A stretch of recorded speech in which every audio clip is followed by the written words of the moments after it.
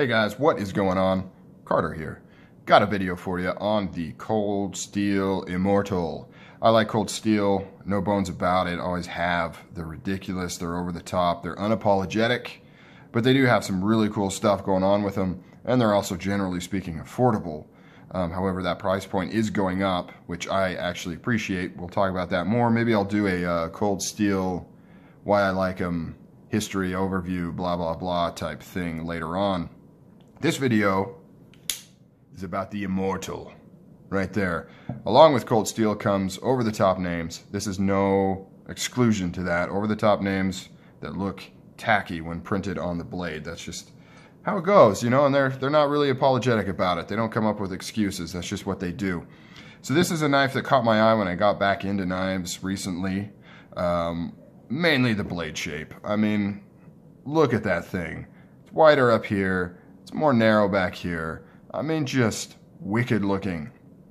Now, this is unapologetically designed as a fighting knife, as a weapon. Cold Steel does that a lot. Not all their knives fit into that category. They do have a great array of utilitarian fixed blades and folding blades that actually work really well for just using them out in the field for what they're meant for. But primarily they're known for their over-the-top fighting knives that they don't apologize for. They're like, yeah, we make weapons. Like, that's what we do. And in fact, some of the stuff they make, nobody else does. You know, some of their rubberized stand-in replicas and, you know, they're safe versions of knives that you can actually train with. Like, no other major knife company is doing stuff like that.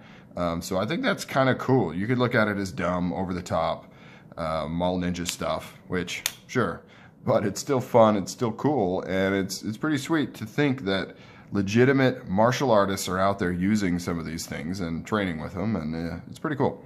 But anyways, back to this knife. So this is a large knife, primarily a fighting knife, a weapon, self-protection, if you will.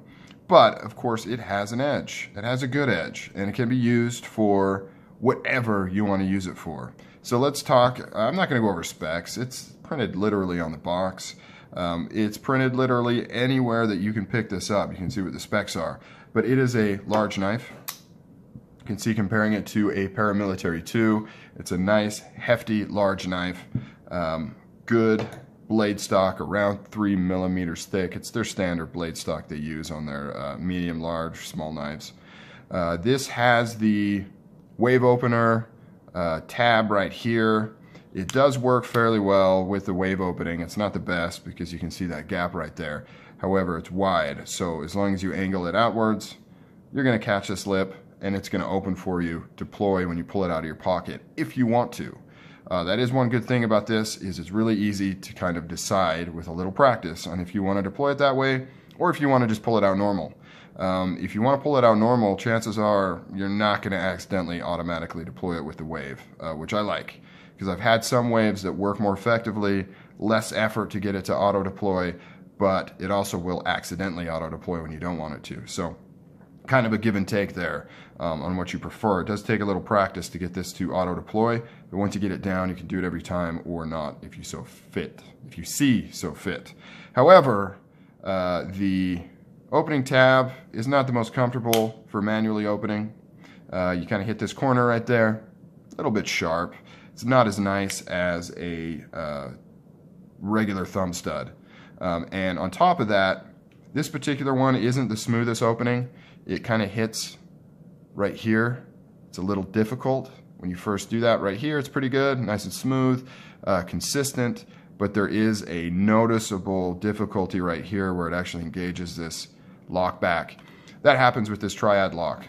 Some Cold Steels, super smooth, super easy to open. Other ones are stiffer but consistent, or ones like this, which are inconsistent, where it's really stiff right here and then pretty nice all the way to lockout. Just has to do with the minor details on where the pivot is in relation to the lock bar and the distances and things like that, as well as the actual tension on the lock bar. So just minor things. It's nothing huge. Obviously, when you're carrying this, you shouldn't really be deploying it a ton so that it would cause an issue. But if you're playing around with it, you might get a little, your little thumb might get sore. You can kind of see I've got an indent right there just from doing this video. So that's a give or take. You know, I prefer the thumb stud because I'm not really big on the wave opening. It's cool to show people, you know, and they say, oh, what's that knife? And you wave it out and they can't wrap their head around how that happened. That's fun.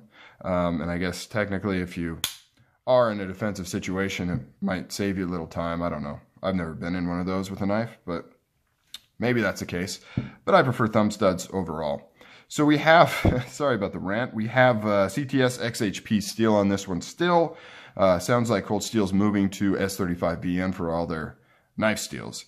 To me, I don't really care. I like that it's a premium knife steel. I'm not going to get into the minor details of which one's better because honestly, it doesn't really matter to me. I have so many knives and I actually use them other than minor cutting tasks. You know, I'm not cutting through tons of cardboard where I'm going to notice a difference. I just like knowing I have nicer steel. It makes me feel better. It gives me warm fuzzies. I like it. G10 handle right here. No liners, no inserts or anything. Just your standard G10 triad lock pin right there. Lock bar like I mentioned before. Aluminum backspacer, very common in Cold Steel knives. It's got kind of this cool texture on the back here. You could use this, I guess, as a glass breaker. Don't know how super effective that is. Aluminum's pretty soft and there's not a carbide bit or ceramic ball or anything there. But I guess it's better than just G10 for using it as a striking device. Lanyard hole right here. One thing that's cool is ambidextrous pocket clip. Just switch it back and forth. You don't have to use the secondary pocket clip they used to include in their knives back in the day. Pop it out on this side, swap it back and forth. Speaking of ambidextrous, another thing Cold Steel's good for is having that. With this opening tab, this is literally just swap the pocket clip and you're a left-handed knife right here. You don't need to buy anything else or do any add-ons. It's ready to go. Handle, fairly thin, as you can see right there. It feels even thinner with these grooves cut into the handle here. It does give you some good grip. I'm not going to say this is the most ergonomic handle in the world. You are going to have an amazing grip with these grooves. I mean, your pinky just fits right into one of those right there. So amazing grip. It's not going to slip on you. You have kind of this finger choil going on here, also on the back. However, it's not super comfortable. I wouldn't want to use this for hours of a cutting task. Of course, that's not what this is for. But it's not the most ergonomic. The handles, once again, give and take. It's a little thin to feel super comfortable to me. I have large hands, long spider fingers. Not super comfortable. However, being thinner, it does carry better. So, you know, that's up to you. Thicker handle, feels bulky in your pocket, feels better in your hand. Thinner handle, this is kind of like right in the middle, right? I think it's the Talon, Cold Steel Talon. That one's just all around, a little too thin for me. Feels weird in my hand. Does carry great because it's so thin, but a little too much. This is right in the middle. It's not so thin that it really bugs me, but it does carry well.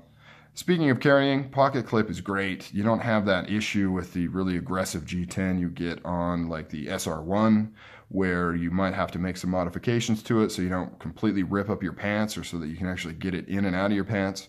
Because of these grooves and because it's more or less smooth, you do have some texture there. It goes in and out of the pocket really well. Pocket clip is absolutely great. Can't make any complaints on that. Really, really cool. So overall, absolutely like this knife. Right now, it's at a really good price point for the materials you're getting, for the size, for the strength of the triad lock, you know, everything involved, the design.